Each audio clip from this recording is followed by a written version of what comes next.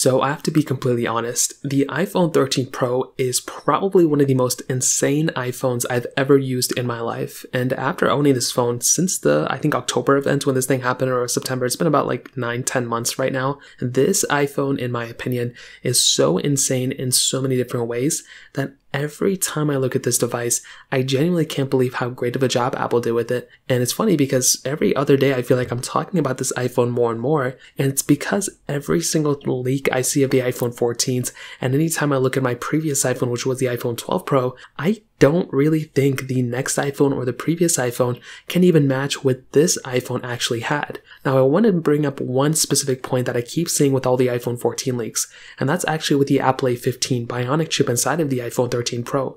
Theoretically speaking, the 13 Pro is going to be pretty much just as fast and possibly even better in the RAM management portion than the iPhone 14s. The iPhone 14, the base 14 and 14 Max, are set to actually have the same chipset as the iPhone 13 Pro. Now, the reason why that's important is because the iPhone 13 Pro is going to be a year old by that point. It's going to be much cheaper in the used market than an iPhone 14, but it could potentially be faster. We've never really seen that happen before with really most iPhones Apple has made. Anytime they make a next iteration of iPhones, they're usually faster and better than the previous generation. The only time that really wasn't even the case was with the iPhone 13, where the iPhone 12 Pro had more RAM than the iPhone 13, but still it was a faster phone. It had a newer chipset. Now with the iPhone 14s, just the chipset thing alone is going to be a pretty big difference and probably a reason to pick up the iPhone 13 Pro. But another big thing, at least my time using it, the whole entire experience has been so stable, and after using this iPhone pretty much the exact same way I was using my 12 Pro,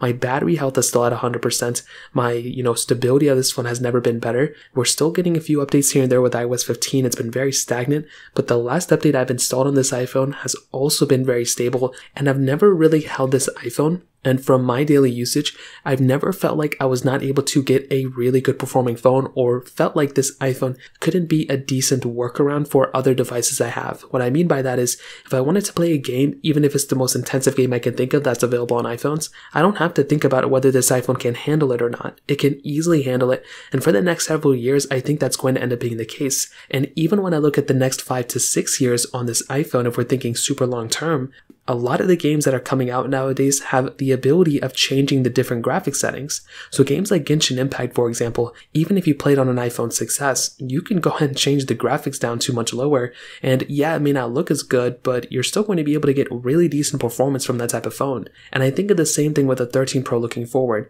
These developers are going to want to make sure these phones can play these games for as long as they can. And with an iPhone like this that has amazing battery life, ProMotion display, and the ability to hopefully one day in the future still be able to keep up with the newer iPhones that came out, I think this iPhone has a massive future ahead of it, and I genuinely cannot wait until the next iteration of these iPhones come out so I can go ahead and see how good this iPhone still holds up, compared to those ones. If you have any other thoughts or questions, let me know in the comment section below. Hit the like button, that would mean so much, but definitely hit that subscribe button. More importantly than everything else, I love every single one of you guys. Hopefully I'll catch you guys in the next video. Peace out till then.